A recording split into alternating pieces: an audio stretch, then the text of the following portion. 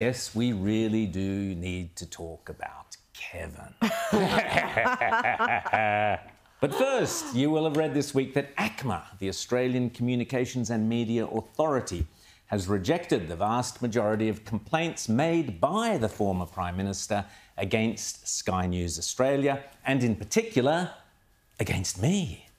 The former Prime Minister used a taxpayer-funded advisor to submit 80 complaints about 10 episodes of Sky News Australia's Outsiders program, This Show, which were broadcast between October and December 2021, concentrating almost exclusively on my climate skeptic segment on this show called Ice Age Watch, which coincidentally also happens to be one of the most popular segments of Outsiders, which coincidentally also happens to be the #1 rating show on this network. My friend and colleague Andrew Bolt did an excellent segment on his show on Wednesday explaining the specifics of the complaints, and I thank him for that. If you missed it, go to the Sky News website and check it out. It's great. But the essence of the story is this. Kevin Rudd's acolytes put in 80 complaints about my show. 80.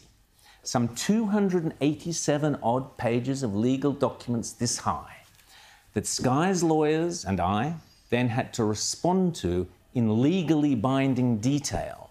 For in the Orwellian nature of these things, if you don't respond to the complaint, then you are automatically guilty of it. I thank Sky for providing the legal team, and I thank them for all their hard work. It's worth pointing out that not a single other complaint from a single other individual about a single one of these 80 so-called infringements was submitted. Not a single one. Personally, I call that vexatious and obsessive, and more importantly, politically motivated. And personally, I do not believe that that is what the code, the broadcasting code, was established to do or to be used for.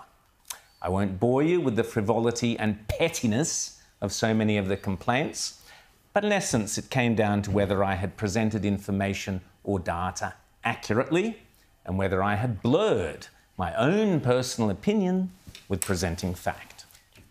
Well, 90% of the complaints were not proceeded with. Of the others, ACMA made 8 findings, 6 of which were duplicates related to 4 pieces of content. One of which, relating to the amount of coral on the Great Barrier Reef, was, according to the ACMA finding, not true at the time I made the comment, although it is true now. Okay, make of that what you will. In one of the other complaints, I maintained that bonking Boris Johnson was under the doona mandating heat pumps. I pointed to the hypocrisy being that not a single member of his cabinet had actually ever installed such heat pumps themselves. My mistake was to use the word mandate. Now, you might also care to ponder the following, although I couldn't possibly comment. The purpose of Mr. Rudd's obsessive campaign was to prove, I am assuming, that my scepticism about climate change is based on lies. What does it tell you that in 90% of the issues he raised, ACMA did not consider it necessary to proceed further? First up, let me say I wholeheartedly accept that there is an important role for a body such as ACMA to ensure that what is broadcast on your television is accurate and truthful. Also, like any good sport, I accept the verdict of the umpire, even if I don't necessarily agree with it. Obviously, I only ever present material that I believe to be truthful, and I always attempt to do so accurately. And I always will. In essence, Kevin Rudd used resources generously given to him by you, the taxpayer, to obsessively try and discredit my self-declared and very open climate skepticism. It is no secret to anyone with eyes and ears that I do not accept that the science is settled on global warming for the simple reason that the science on anything is never settled. As Einstein, Karl Popper, Galileo, Carl Sagan, and many, many other minds far greater than mine or Kevin Rudd's have recognised for centuries. Even the most widely accepted scientific theory is never beyond being questioned and being challenged. That is the nature of science as opposed to religion, dogma, or ideology.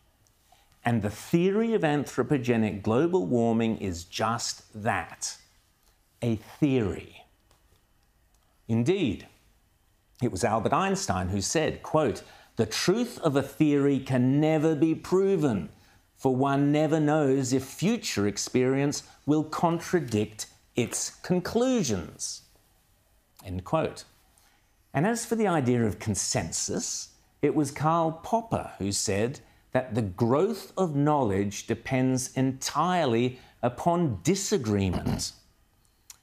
And it was Popper who also said that, quote, "The only way to test a hypothesis is to look for all the information that disagrees with it." End of quote. So we keep being told that X number of scientists agree with this or that theory about climate change. But it was Galileo Galilei, one of the greatest scientific minds of all time, who overturned centuries of consensus dogmatic thinking, who said, quote, "In questions of science, the authority of 1,000 is not worth the humble reasoning of a single individual." End quote. It was Carl Sagan, another great thinker, who pointed out that, quote, "One of the saddest lessons of history is this. If we've been bamboozled long enough, we tend to reject any evidence of the bamboozle. We're no longer interested in finding out the truth. The bamboozle has captured us. It's simply too painful to acknowledge, even to ourselves, that we've been taken." And Sagan said, "Once you give a charlatan power over you, you almost never get it back." And Sagan also said, "If we can't think for ourselves, if we're unwilling to question authority, then we are just putty in the hands of those in power." Malcolm Turnbull, who has now taken over Kevin Rudd's job of obsessing over the Murdoch media, was quick to seize on ACMA's findings, accusing the Murdoch media and Sky of, quote, "systematically spreading lies and disinformation," end quote. No, Malcolm, that is not what ACMA said about me or my show, and that statement is an outright lie. And shame on you for stooping so low to make it. But I had to laugh.